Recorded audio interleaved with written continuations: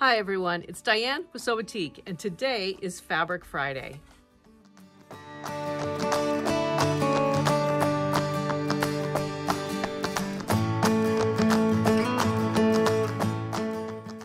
Today I'm going to share with you two different garment projects made with our Batik Rayon. One is an all-over Batik Rayon top, which I'm wearing, and it's the McCall's 7359 pattern. It has so many different options. The second is a dress, and again, summer dresses are just my thing this year. So we're going to feature the McCall's 7862, which is really a super simple raglan sleeve style dress. And again, it has several options as well. And with this particular garment, I love the straight look of this garment, and it really works well with our Batik Rayon that has a border. And so this is the Border Batik of Durham Dreams in the shade of Dusty Topaz. And we'll talk about that one in a second as well. But first, a couple of things. I really want to thank you all for your comments and kind words from last week's Fabric Friday, where we talked about how batiks are made. It's really so much fun to share how all of this kind of comes to be. And I think from a lot of the comments that you shared with us, that some of you didn't even know how all of the batiking works, or really understood how the stamps are created and how the dyes are applied and how the wax resist works, and really the craftsmanship behind how batiks are made.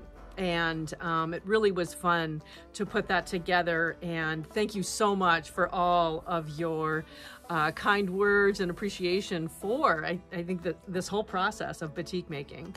And it will make you look at some of these fabrics and some of the projects a little differently, and just keep asking questions. So if you have any questions about that process or anything that you see today, definitely send us some questions right in the questions right below, or the comments below, or get on our chat on sewbatik.com and ask a question. We're there to answer any questions that you have. The other thing that I wanted to also bring to your attention is we're getting a lot of new followers, which is really wonderful. And I want to also let you know that on our website, under the fabric, Batik fabric collection, we have an option for swatches. So we do this free swatch request for you. One of the swatch items, they're each an individual item. So take a moment and look at those if you are unsure about a fabric, or don't know if something matches a project that you're working on, or just want to see every one of our fabric, our batik substrates. There's a pack, a simple swatch pack. We randomly pull together different fabrics from every one of our collections. So the 115-inch wide batik cotton, the 45-inch wide nuance gradation. You do get a full strip of gradation, so you can kind of see how the gradation changes in color. We send you the Batik Rayon, jersey knit, our Batik linen, our Batik canvas. So you get a little flavor for everything. If you're focusing on one of those substrates, there's an item for each one of those as well, and a space below in the item description where you can put in the name of the motif and the color of the fabric you'd like us to send. Add it to your shopping cart, and away we go. The one thing that we do not do, and I never say do not, but if you are ordering a fabric, let's say you're going to order a rayon and you want a swatch of a rayon and don't put the item in it, we don't send you a swatch, because you're obviously seeing the rayon. But if you want a specific fabric, you have to put the name and the color of that specific fabric. Okay, let's jump into our first garment, which is the McCall's 7359 top.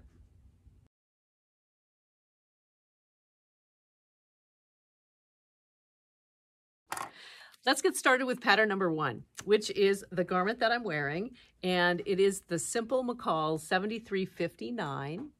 And isn't that just the cutest top? I really love the look of the collar. It's like a shawl collar that folds around, and the ability with its design of the pattern to have a blocked color fabric selection. So a fabric on the top, fabric on the bottom, bodice portion, that's different. And also the options for a shirt tail hem, as well as a different collar and adding a cuff to your sleeve hem. So there's a lot of different options for this. And I just like how they have the different variations of this and also include the yardage for each one of those options. With most McCall's patterns, this is a 2 size range pattern. So you either select from an extra small to a medium or a large to an XXL. And really pay attention to the size ranges, the body measurements, and the finished body measurements of this pattern. Here's what I did. I made the version which I would call D, right there on the cover, but from one fabric. I just really love starting with one fabric, seeing how the garment is made, how does it feel, how does it look, and then making it over and over again in different fabric options. Because I will tell you, I have scraps of fabric that are left over from projects. And I could put 2 different colors of lake together. I could put 2 different fabrics that have different motifs of twilight blue together. Whatever it happens to be, a red and a black, that can make a really, really beautiful garment. So just use whatever you have or plan accordingly. But I started with 2.5 yards of the Valhalla motif in the colorway of Spring Garden. And this is the motif of the Valhalla. And it has hints of blue in it. And I just really love the subtleness of the color change in this particular fabric. And I really love the garment and how it turned out. I also recommend Envy Silk. We use that as our fusible interfacing when we're working with our rayon. And then the thread that we used was actually a so fine thread that was variegated. So it has hints of the various intensities of green in it. And it just worked out beautiful for this project. And like I said, I made a size medium. Now, what I'd like to talk to you about is the sizing of this garment. And I'm going to jump over to a different table and lay out the pattern pieces. So that we can talk about it just a little bit, but I do want to start with the garment that I'm wearing. I based everything off my finished garment measurements to make this particular garment. I would say that what you need to pay attention to on this garment is the amount of fabric that is in the top portion of the garment, different from the main body portion of the garment. This portion fits beautifully and it sits right at my hip and it fits nicely there. But for a medium, my hip area is about a 44 and this finishes to 45 inches. So there is very little ease. And we reduced the seam allowance to be as tiny as possible to make that work. I was looking at the large when we were deciding on which size to make, but I said, let's make a medium. So pay attention. But I feel like the top portion is a bit much. There's a lot of excess fabric here that just sort of sits. So really look at your body measurements, not only your bust, because I think on a pattern like this where there's a shawl collar, and there's a raglan. It's not really a raglan sleeve. The sleeve actually starts here and goes through here. It's pieced right here, going all the way across the front and the back. But again, I'll show you those pieces in a moment. So just pay attention to this amount of fabric. Making this again, I will reduce all of this to be the next size down, so a small, but keep the grading of it to be the medium here. And I think that will give me a little bit better feel for it. Now, I also made the version that has the longer sleeve, and the hem on it is very small. So Kathy actually made this garment, made the sample and worked with me on it. And she used her bias binding to finish off the hem edge because it was so tiny, as well as the bottom of the shirt. So that technique is just really, really great. And I've learned so much from her every single time I work with her on a project. It's really, really great to sew with somebody and exchange information. Now, the one thing that I would say about this garment is that the ease is nominal, and it does recommend working with a woven fabric or a very stable knit. But our rayon, of course, is a woven. And so there's only about 2 to 3 inches of ease throughout this entire garment. The one thing that caught both of our eye was the fact that the measurements of the finished garment at the hip area was different between views A, C, and D, which is just a straight hem, compared to the shirt tail hem, okay? I have never realized this, and I don't know about you, but I never realized that when McCall's measures this, they're measuring the dip in the hem all the way around, the dip in the hem all the way around.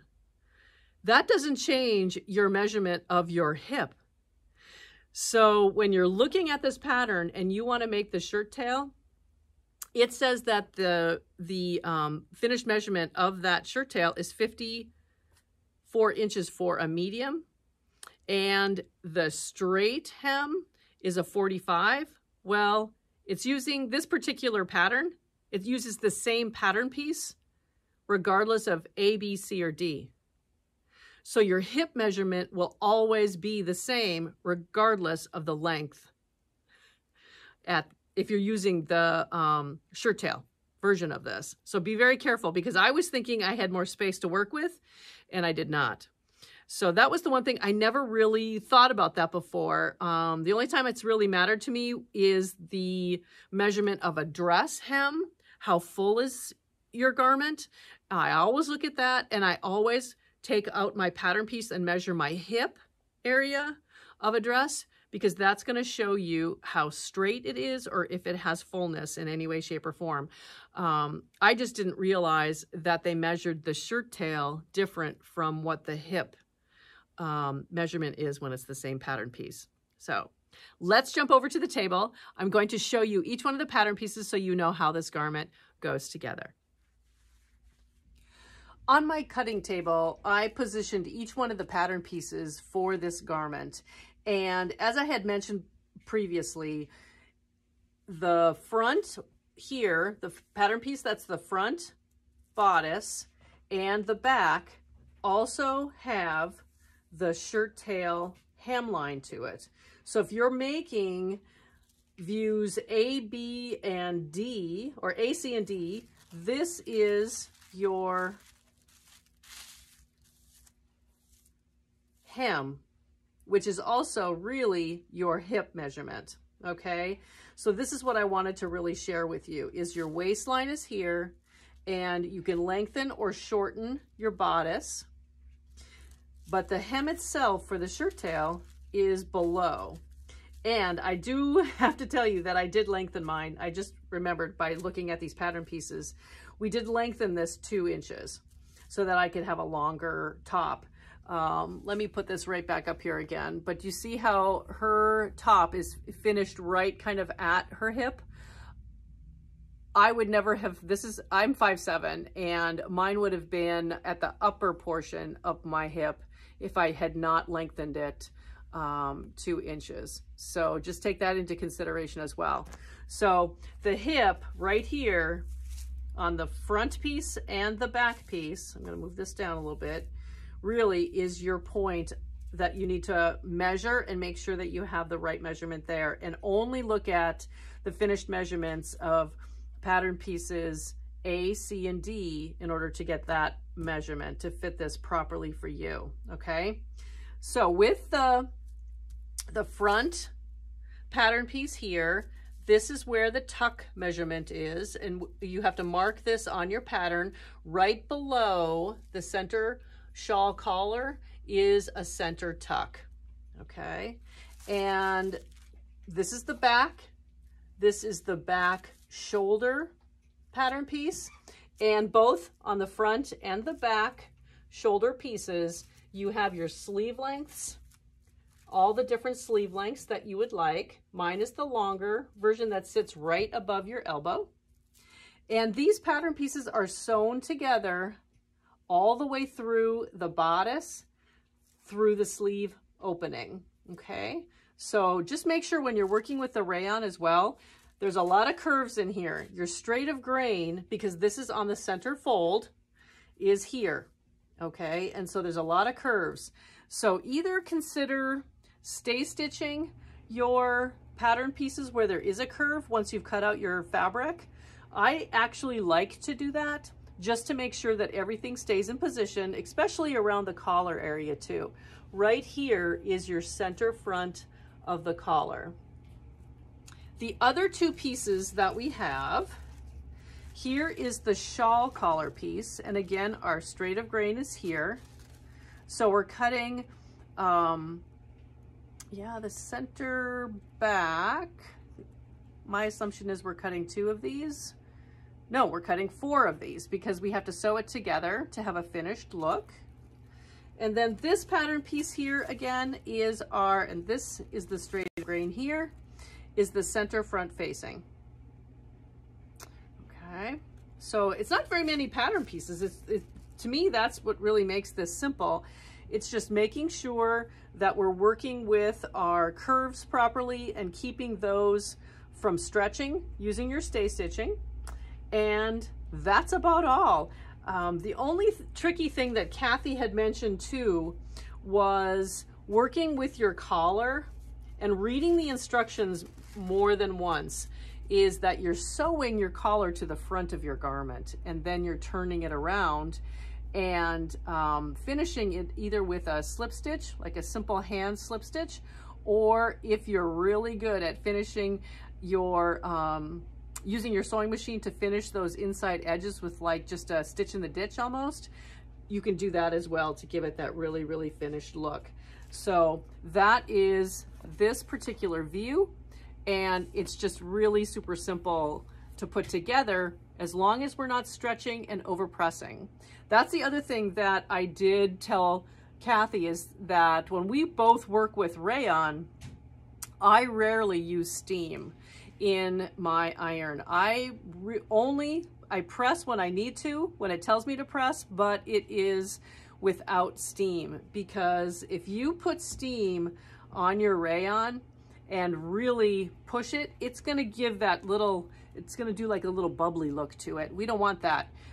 We want it to just simply press in place and move on to the next step. So this is your McCall's 7359, and I hope you enjoy making this and take into consideration the size of your top pieces here, the shoulder pieces here, versus the size of the bodice here when you're considering which size you should cut out for your garment.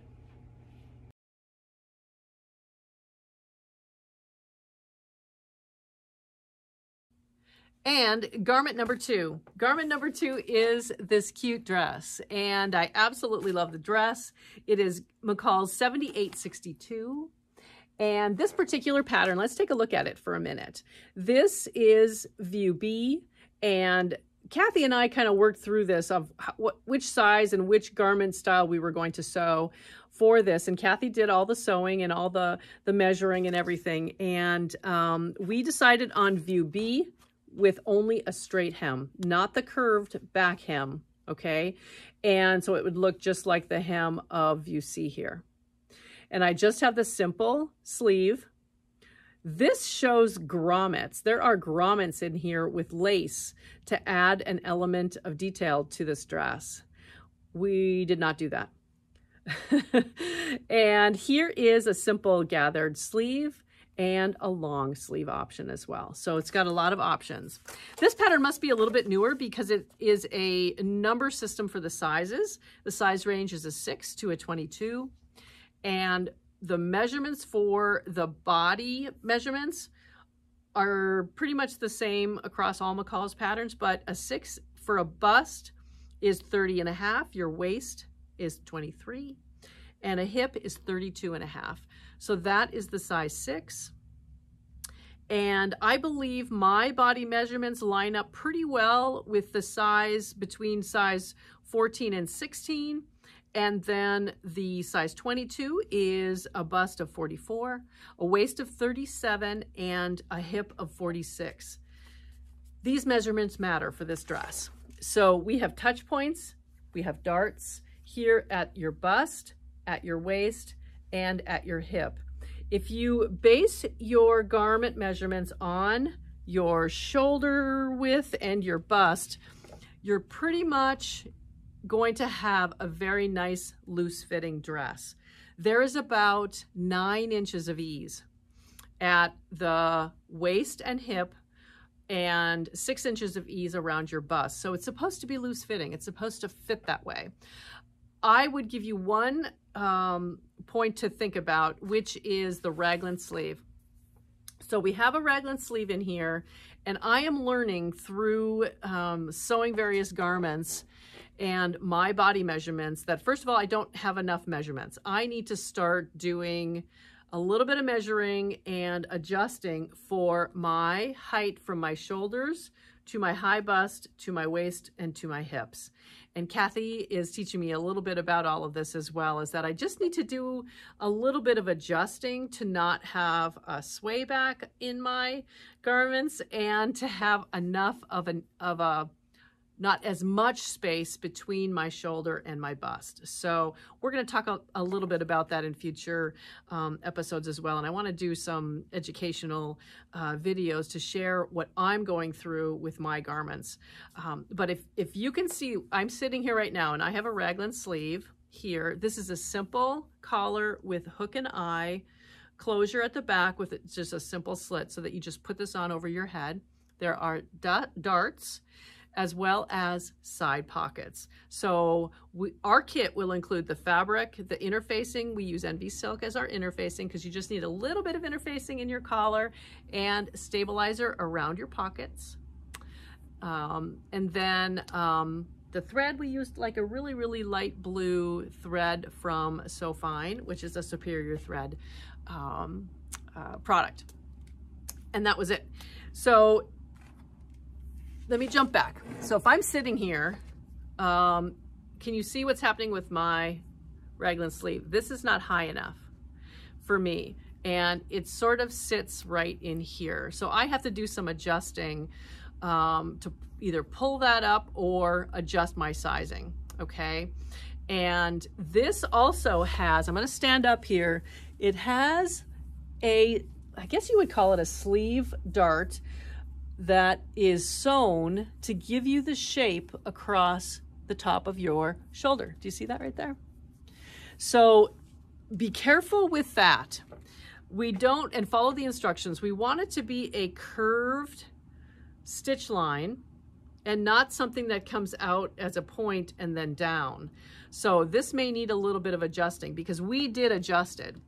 This little spot right here, just be careful. It's almost like a dart. When you're sewing your dart in, you don't want it to end up with a point on it. It needs to be a simple curve to give the feeling and that rounded look, okay? But that's the same thing that's on the top of this shoulder. I did not see that in this is the great thing about line drawings and photographs that you see on a pattern. You don't know some of the little intricacies of the patterns until you open them up and start sewing them. But we just learn how to sew them and we make our adjustments as needed.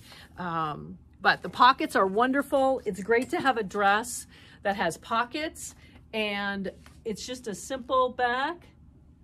It's just so cute, so cute. Once we get all of the fit options perfect for our measurements. I was going to take you over to the table, and actually I am. I'm going to take you over to the table. I'm going to show you how to lay out these pattern pieces on a directional fabric, just so that you can kind of understand how we do that and the difference in the yardage that is needed when we do turn our fabric and fold it without folding it, salvages to selvage, okay? Let's go over to the table. on the cutting table, I've positioned one of our Batik Rayon fabrics, and this is the Durham Dreams motif. So one selvage is down at the end there, and one selvage is up here.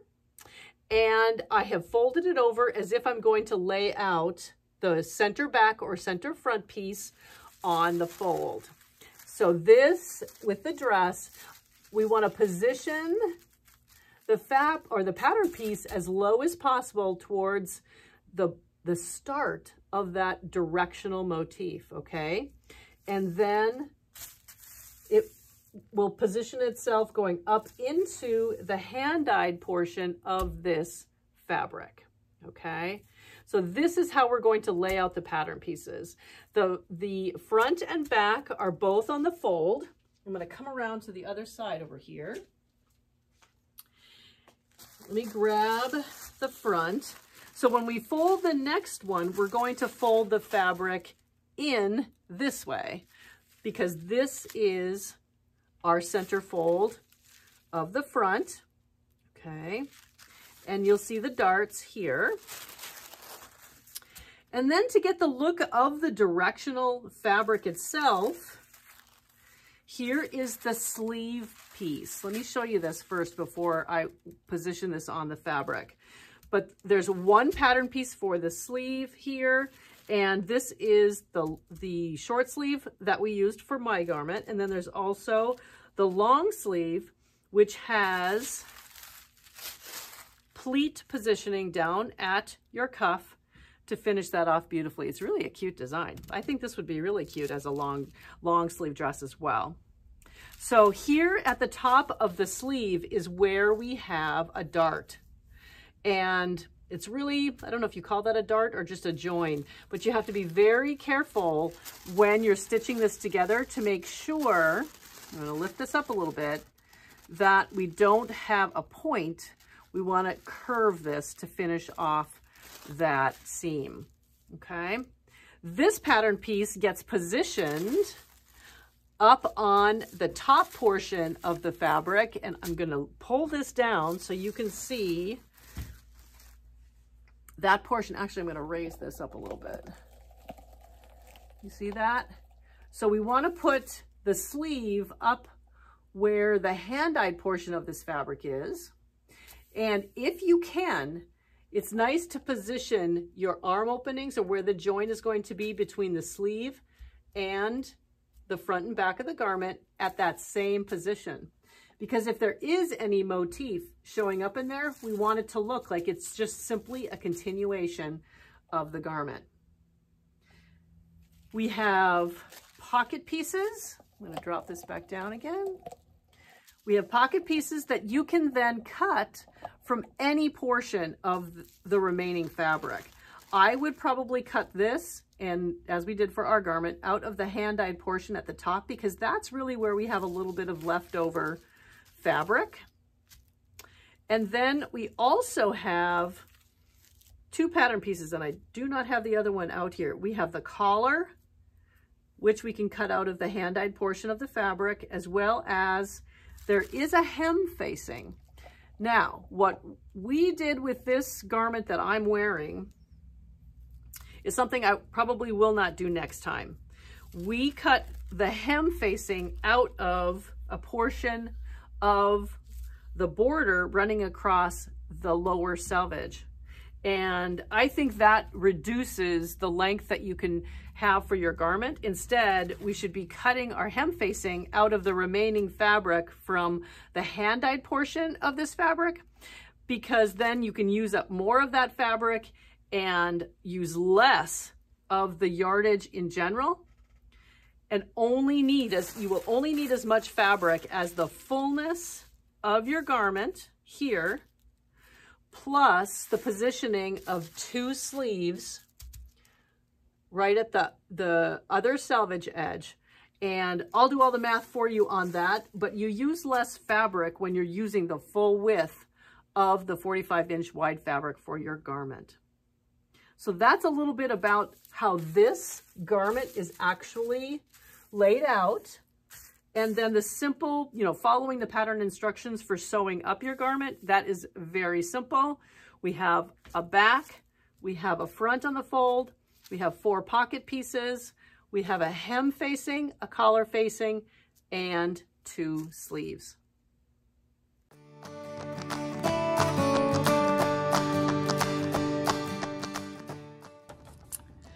I hope you enjoyed following along as we go through and introduce 2 different garment patterns.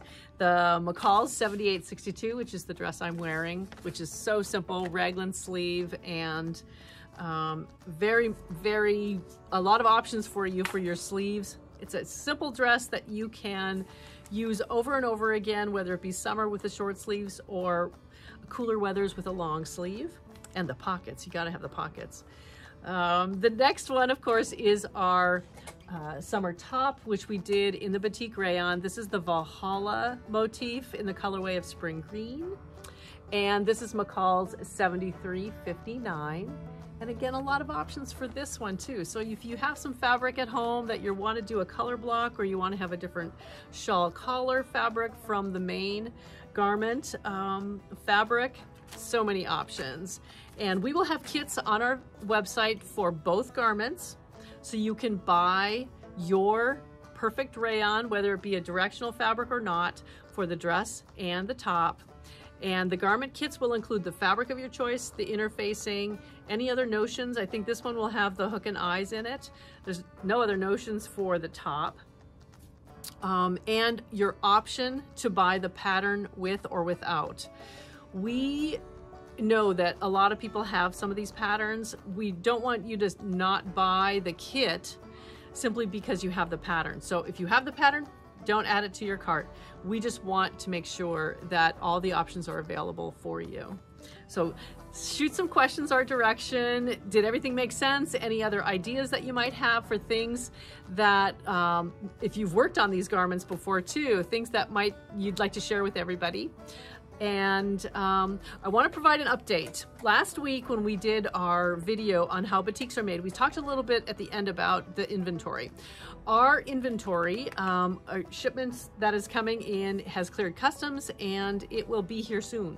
So we are as anxiously waiting the shipment as I'm sure you are. And once it arrives, we will get everything processed and sent out to you. We have a lot of new items that will be added to our website as well. So if it comes midweek next week, we'll see what our Fabric Friday will be for the end of next week. But we are working on a lot of projects. My goal is to work and share with you a few new by Annie canvas bags. And so it's either going to be inventory updates or it's going to be by Annie canvas bags. So stay tuned, and until then, have a wonderful Fabric Friday and enjoy your weekend, and keep sewing, smiling, and sharing.